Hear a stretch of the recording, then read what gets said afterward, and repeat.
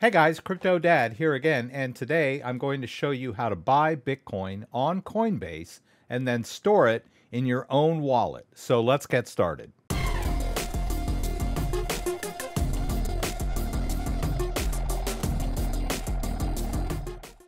right, I'm going to show you one of the easiest, quickest, safest ways to purchase Bitcoin, and then I'm going to show you how to store this Bitcoin in your own wallet. There's been a lot of talk lately about self-custody. The safest and most secure way to store your Bitcoin is in your own wallet. So I'm going to show you how to do that. First, I'll show you how to purchase some, and then I'll show you how to store it in your own wallet. All right, so I'm here on the Coinbase homepage. There are a couple of ways to buy Bitcoin on Coinbase. There's an easy way and there's a cheaper way. So let me show you the easy way first. If you go up here to buy, sell, and then Bitcoin is already chosen for you here. And I've already got my bank account set up. You can make purchases on Coinbase using your bank account with direct ACH transfers. You can set up a debit card or do a wire transfer. If you haven't done any of this yet, there's an add payment method button there, so you can get yourself set up with a payment method on Coinbase. Now that we've got these two things lined up, all we need to do is put in an amount that we'd like to purchase. I can show you 50, and notice there is a little merchant charge on that. And if we go to 100, the merchant charge is a little higher. And all you have to do is click Buy Now, and the Bitcoin will automatically appear in your account. But that's a little bit pricey, $2.99 on a $100 purchase. There is a cheaper way on Coinbase, and that's over in the trade interface. So if we go over here to trade, you can see that they have trading pairs here. Bitcoin US dollar is the one you want if you're buying Bitcoin. And so all you'll have to do is do a market order and then buy some Bitcoin using your available funds. Now, notice here that my US dollar is empty. So you're going to have to make a deposit first of some US dollar. You can do that as well directly from your bank account. All right, so if you do something like that, you can do 50 or 100, hit continue, and it will add the US dollars to your account. All right, notice I'm not paying any fees to make this deposit. Your bank may charge you fees, but Coinbase does not. All right, and now that we've done that, we've got some US dollar in our account. All right, we can go back over here, choose market. We're in the buy tab, and then we can just slide this over for the total amount of cash that we have in our account. So you can use as little or as much of your available balance as you would like to. And notice here that the fee is only 30 cents when we do this kind of trade. Very simple. All right, all we do is hit buy BTC, and then we have Bitcoin in our account. Now, notice if we go over here to assets, you can see that I already have some Bitcoin in my account, and there's that $50 that I just deposited. So you can maintain cash or Bitcoin in your Coinbase account, and also a lot of other cryptocurrencies. So what I want to do now that I have Bitcoin in my Coinbase account is make a withdrawal to my own wallet. And the wallet that I'm going to use is the Ledger Nano X. This is a hardware-based wallet. It stores the private key of your wallet offline. It's one of the most safe and secure ways to store your Bitcoin.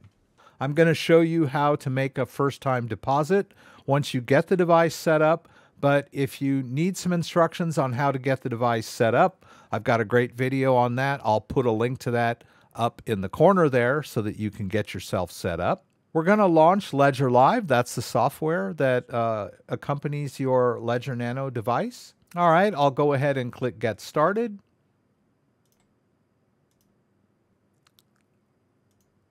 And like I mentioned, I've already got my device set up, so I can go straight over here.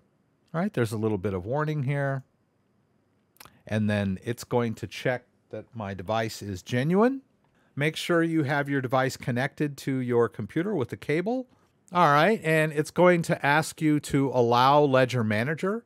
So in order to do this, you'll just click both buttons really quick, just one quick click. All right, and there it's checked the Ledger Nano, got a all clear. And now we're at the account interface. So we're going to go ahead and add a Bitcoin account, right? I'm going to add an account and we'll choose Bitcoin. We'll hit continue. And if you don't have the Bitcoin app installed on your device, it will automatically do it for you. The app on the device is the private key of the wallet. So you'll just want to make sure that you've got your device attached for this. It's going to do everything for you. It's basically creating an empty Bitcoin wallet for us. All right, now it wants us to open the Bitcoin app. Now that it's got the app installed, we'll click both buttons to do that. And there we go. I've just created my first Bitcoin wallet. You can alter the name of this. Just call it Bitcoin or My Bitcoin, whatever you want to call it. I'll hit Add Account, and then I'm done. All right, you can go over here to Accounts and see that you have an empty Bitcoin wallet created here. I'll just click on this anywhere along this bar and open up the Bitcoin wallet. Now we want to store our Bitcoin in this wallet, so we're going to do a receive. We'll click Receive, and then we'll just choose Continue here. All right, it's going to show you the Bitcoin address on your computer screen, and you'll also see it on your device. This is a confirmation that the hardware device is matched to the account. I'll just click here to copy this address into my clipboard. I'll go over here to Coinbase. I'll go up here to Send Receive. And in this case, I'll do a send, right? I'm going to send the Bitcoin in my Coinbase account into my wallet. All right, so all I have to do is paste the address that I copied into my clipboard. And in today's case, I'll just choose Send All.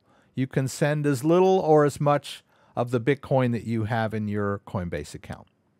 If you have never done this before, I highly recommend that you do a small test transaction first to make sure that you've got all of the steps down, right? We'll click Continue here. All right, there is a small network fee on the Bitcoin network, not too much. I'll click Send Now. And then I'm going to use my two-factor authentication for my Coinbase account. We'll click Confirm there. Off it goes. Could take several minutes to show up in your wallet. They give you an estimate of 30 minutes. Now you can also go down here to Bitcoin and check your wallet and look up at the status of the withdrawal, right? You've got a pending withdrawal. It'll confirm the address that you were sending to, so you know that everything's okay. We can go back over here. And now that we have started the transfer, we can go ahead and approve this address. And we're basically done with the device now. We can disconnect the device. We don't need the device connected after we've started the transfer. You don't need the device connected to receive the Bitcoin, right? The Bitcoin is only moving around on the blockchain. Your wallet is just a sort of a key to unlock that Bitcoin address. We'll hit Done here. And then the account in Ledger Live is just kind of a window into this blockchain address. So you don't need the device attached to check your balance. All right, and there we go. You can see that the Bitcoin that I withdrew from my Coinbase account has now showed up in the wallet. Notice if we hover over here, it says not confirmed yet. It does need to confirm on the Bitcoin blockchain. This does not mean that you don't have it. This just means that it's not spendable yet. Once you see it appear in the wallet, you can rest assured that your Bitcoin is safe and secure in your own wallet. And you can pat yourself on the back that you've made a successful purchase of Bitcoin and a successful deposit into your own wallet. If you have any questions about anything I did, please throw them up in the comments and I'll do my best to get them answered. If you like this video, give me a thumbs up. If you'd like to subscribe to my channel, I would appreciate it. When you subscribe, there's a little bell that you can click that will allow you to be alerted whenever I post new content. Once again, thanks for joining me and hope to see you again soon.